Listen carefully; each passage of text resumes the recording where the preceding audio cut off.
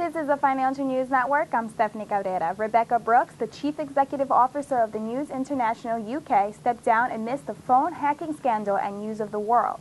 In a letter to her employees, her resignation was due to detracting attention from efforts to fix the problems of the past.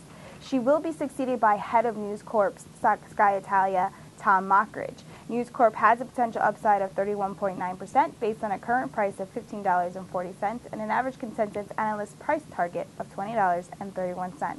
For more updates, stay tuned. This is the Financial News Network. I'm Stephanie Cabrera.